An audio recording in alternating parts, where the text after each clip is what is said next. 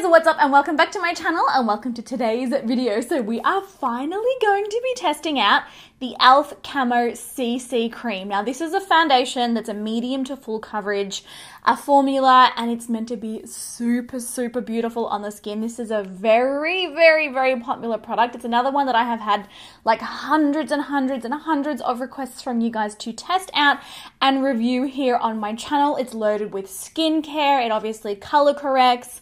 I am all kinds of excited to try this. So what we're going to be doing is a full application demo and wear test on this product. I'm going to be wearing this one for about 14 hours today. And like I said, I'm really curious to see just how well it lasts on my oily skin type. This has been hailed as one of the most incredible products. And if that actually works out to be true, it's going to be even more awesome because obviously it's e.l.f. so it is insanely affordable. So if you are interested in seeing a full in-depth review of the e.l.f. Camo CC Cream on my oily skin type, then please keep on watching. All right, first up, let's have a little chat about the actual formula so that we know what we are in for.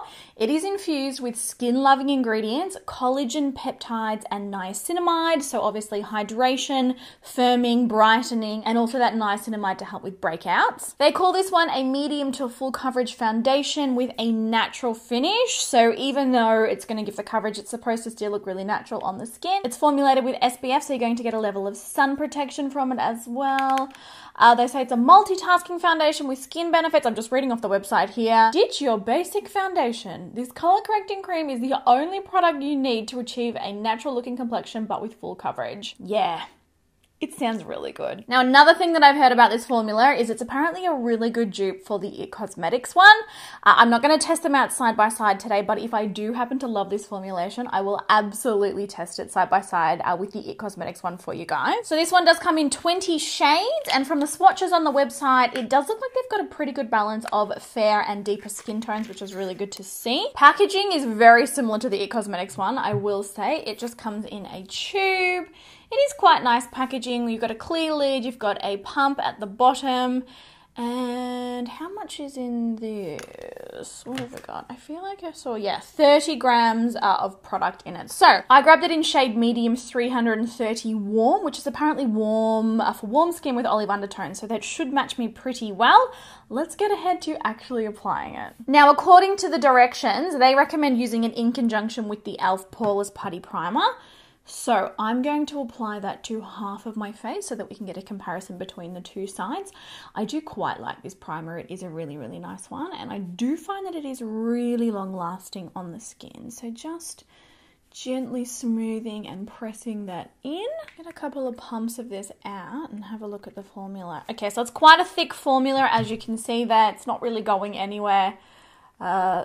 Even if I shake it, it doesn't really budge. So yeah, definitely a thick formula. I'm going to be using one of our Pro Plus Perfecting Sponges to blend this. And we will test it with a brush as well, just to see, you know, what kind of difference we get in the application too. So I'm going to start pressing this into my skin. All right, so it's definitely building up the coverage quite quickly. The shade is looking maybe a little yellow, although it does look like it's matching my neck and my chest. But yeah, there's definitely a lot of coverage in it. We've had a real trend of foundations lately that are infused with skincare, but that are actually good. Typically in the past, there is no way I could put a foundation on my skin that was infused with skincare. Like being an oily skin type, it always ended up to be an absolute mess. But they've been coming out with a lot of lightweight formulations lately, and the skincare in them honestly has just been nothing but a dream. Like they haven't been heavy, they haven't been super emollient. Yeah, they've worked really well. So I've not even used half of the product that I had on the back of my hand, and I have almost covered this entire side of my face. Like I've gotten about a medium coverage out of this, I think, and I really don't even necessarily feel the need to build it up. I feel like it's really color corrected. The redness has been cancelled out. You can still see a little bit of redness poking through this little guy on the side of my nose, but all the darkness and all the other areas of redness and discoloration on my skin yeah, it's covered them really well. It's definitely a little tacky on the skin. Obviously I have to powder down every foundation, but I absolutely, with my skin type, would be needing to powder this one down because it is sort of like a thicker, heavier, more hydrating formula. But yeah, overall with the sponge and on top of the e.l.f. primer, it looks beautiful on the skin. Let's move on to this side and I'm going to have a go at applying it with our Luxe foundation brush. Ooh, okay, it looks beautiful with a brush as well. I do actually think it blends a little bit faster with a brush too. Like you can really sort of stipple it into the skin. Let's swap back to a sponge on this side and just see if we get a difference in application. I feel like without the primer, it doesn't go as far. So that's something worthy to note for sure. But also not surprising because we know that that is what a primer does. It helps the foundation go further, blend easier and look nicer on the skin. Yeah, I'm gonna say I like the application with both a sponge and a foundation brush. I do think it's just as smooth and flawless, and I'm not really seeing a huge difference in the texture on my skin on the side where I applied that e.l.f. primer first in comparison to the side that I didn't. Yeah, it hasn't really set down. It still feels tacky on the skin, but I do think that my skin does look really healthy and it certainly has given me a lot of coverage. So I'm going to zoom you guys in so you can see it really nice and close. So this is what my skin is looking like. I do feel like it's definitely helped to minimize the appearance of my pores. I don't feel like it's necessarily, you know, like sitting in the pores and causing texture and like settling there. I do think it still looks really nice and smooth. I've definitely got like a healthy kind of a glow to the skin. Not getting any settling into any of the lines on my forehead here. And then this side without the primer. It just looks really, it looks quite healthy and glowy on the skin. I will say I am feeling a little bit sticky. It's definitely like a heavier, sort of more emollient formula than I would typically reach for just because I am oily, but we're not really going to know exactly until it's all powdered down and how I'm feeling then. But I will say, yeah, on the skin now, it just looks really, really pretty. Certainly for a formulation that's so affordable too. Yeah, I'm impressed with the coverage, definitely. So what I'm going to quickly do now is I'll jump off camera and finish the rest of my makeup. So I'll conceal just a little bit underneath my eyes because I don't really need too much extra coverage anywhere else. Powder, bronzer, blush, put a little bit of mascara on and some brows, and then I'll be back to show you what my skin is looking and feeling like then. All right, so the rest of my makeup is on, and I have to say I have already been wearing it for about 1 hour. I've been messing around and doing other things. So this is what the skin is looking like. I have to say, guys, now that it is powdered down, it is looking absolutely beautiful. It powdered down really, really well. Like I said, I added a little bit of concealer underneath my eyes and also just on the end of my nose, but I've powdered it all down. I will link all of the products that I used in the description bar down below for you guys, but powdered it down, blush, bronzer, brows, I've done my eyes. It honestly looks stunning. The coverage is really, really good. Everything is covered. I didn't notice any of the foundation sort of rubbing off or fading as I was applying the other products on top. Like it stayed holding its place really, really well. And now that it's powdered down, it just looks so incredibly smooth and flawless. It doesn't feel tacky, obviously now, again, powdered down. And now that tacky kind of a feeling like that, so it was almost a little bit sticky, I guess would be the way to describe it. But now that that's gone, it doesn't feel heavy at all. And it actually feels quite lightweight on the skin now, which I'm really happy about. Initially, I was like, oh, this is feeling like a little bit heavy. I think it looks amazing. Pores are totally blurred. Yeah, it's looking really, really pretty. I'll zoom you guys in. So here is the side with that e.l.f. primer applied first. I just think that it looks beautiful, really lightweight. Like I said, we don't have any creasing or caking or separating. There is no creasing up on my forehead yet. And then this is the side with no primer. I have to say, look, my pores might be slightly more blurred on this side, maybe. I can't really see a huge difference between the two sides. So I don't think that you necessarily need the putty primer to be able to wear this one. I probably myself would prefer in future to go with a really good mattifying primer with this formula. Just because it was sticky. Like, I'm curious to see how it wears, but yeah, I'm not noticing a huge difference in texture on both sides of my face. So far, I'm impressed, and I'm a lot more impressed now that it is powdered down than I was when I originally applied it. Oh, and I took some flash photos as well, and the flashback is like negligible. Like it's hardly there, which is interesting seeing that this formula is an SPF 30. Yeah, I'm really happy so far. So what I'm going to do is start the wear test. So I'll see you guys. We're already an hour down, so I'll probably see you in about 5 hours, and we'll check on my skin then. Honestly feels and looks incredible. I'm really, really happy. All right, so it's been another 5 hours since you last saw me, guys. I'm looking at my skin in the mirror in front of me, and I literally cannot believe what I'm seeing. Oh. This looks freshly applied. Like literally, this looks no different to how my skin looked when I was here on camera 5 hours ago. It is now 3:10 in the afternoon. What is happening here?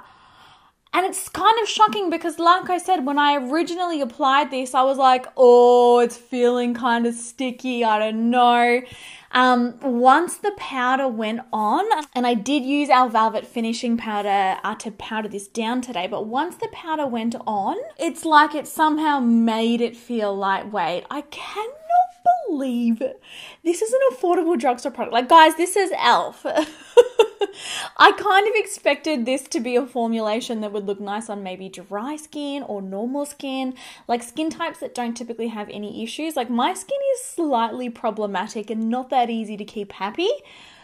This looks flawless. So we've got minimal to pretty much no shine. That's the first thing that's freaking me out. Like my skin does not look shiny at all. We've got no caking. We've got no separation. We've got no creasing or settling anywhere. None of the product has transferred off or anything.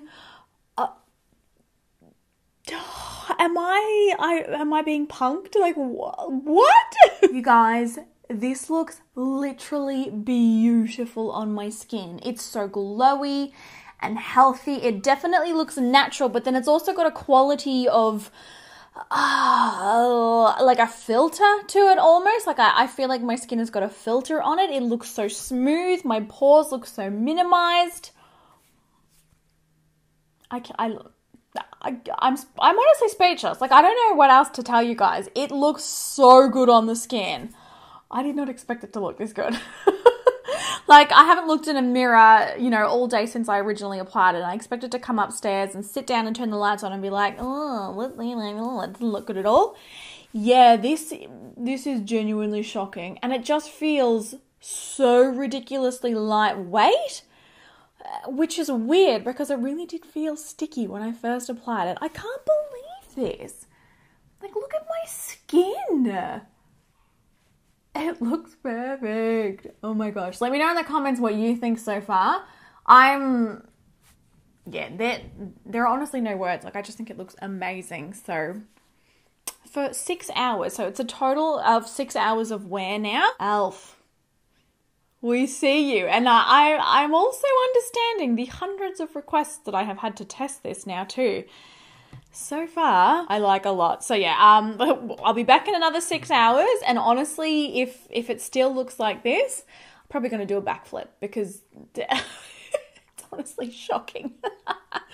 All right, I'll talk to you guys tonight. All right, guys, so I am back with my final check-in. It is officially 8:48 p.m., so nearly 9 o'clock. I have had this foundation on for another 6 hours, you guys. I cannot believe my skin. I cannot believe my skin. Now, I just want to say, in addition, I've been for a bike ride. I got sweaty. I've done exercise. I then put on a face mask to go into the supermarket whilst sweaty. I've lost a little, and when I say a little bit, like the tiniest amount of foundation off my nose where the mask was touching my nose. And I haven't touched it up because I wanted you guys to actually see just how well this has lasted. I cannot believe how matte my skin is. This is crazy, you guys. This foundation has literally held up better than like any other that I have tried in a really, really long time. Now, I just want to say we've had some pretty good foundation tests over the the last 6 months. We've had some successes, but not to the level of this. I am completely shocked at the results. Like, this is insane. Other than the foundation, like a little bit of the foundation missing off my nose, and I have got a tiny little bit missing just underneath my lips here. I was eating a huge corn cob for dinner, and like my bottom lip, I think like it was rubbing like sort of down there while I was doing it. So I have got a little bit of transfer there, but the rest of my face literally looks impeccable. I can't believe it. We've just finished watching a movie. We just watched the last Maze Runner. I feel super disappointed in that. They found the cure and they didn't use it. Like, what is happening? What? My brain can't get past that. But let's zoom in so that you can see everything that's going on here. This is like some kind of Houdini magic. Like, look at my skin, you guys. This should be melting off my face. I should be so shiny, so oily. It looks fresh as anything, and my skin still looks so nice. I don't know how e.l.f. have managed to pull this formula off. Like, this is literally one of the nicest, longest lasting formulations that I have tried on my skin in a really, really long time. Like, I am shook at how good this looks. So have a little look at my nose. You'll see what I mean by there's just the tiniest bit missing there where I was wearing that face mask, and a little bit on that side too. Like I said, I was quite sweaty. Like, we rode our bikes down to the supermarket. It was about, I feel like it was 16 kilometers round trip. So yeah, I had been working pretty hard, and then I put the face mask on my sweaty skin. So that has probably helped contribute to the transfer there. But honestly, like, I even touch my face.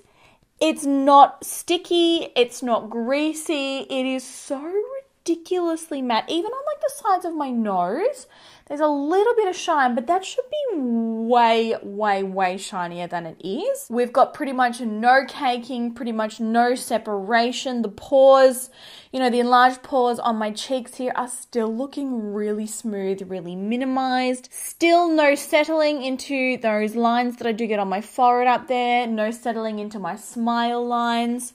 Overall, it still looks ridiculously airbrushed, ridiculously smooth.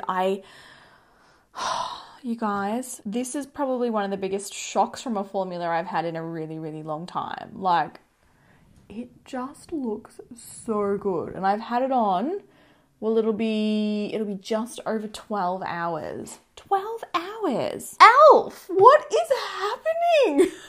So I think it's pretty clear, you guys. This formula gets 2 thumbs up, 3 thumbs up. If I could thumbs up with my feet, with my toes, I literally would. This stuff is phenomenal. Super perfecting on the skin, super lightweight. It looks really perfecting, but also really natural. It doesn't transfer off easily, and it controls shine. Somehow, even though it's loaded with skincare ingredients, nothing about this formula promised that it would stay matte, promised that it would control shine, promised that it would stay looking on the skin like this. Like, this is shocking, but it just works so well. I absolutely love this. If you have been on the fence about picking this one up, 1000%, you guys, check it out. It's not often that I'm speechless like this, and I'm like genuinely speechless right now. This stuff is amazing. I would love to know in the comments, have you had a similar experience with this product? How did it go on your skin? What kind of skin type have you got? But I hope that this video was helpful. I hope that this review was helpful. Obviously, I will be continuing to wear it. I will test it with different primers. I will test it under different conditions, although I do feel like today it's been tested fairly rigorously. I'll update you on whether or not it broke me out. Anything like that, I'll absolutely be updating in future, but for a first impression, 10 out of 10, literally. Absolutely amazing. All right, guys, give the video a thumbs up if you enjoyed it, and I will catch you all in my next one. I'll talk to you soon.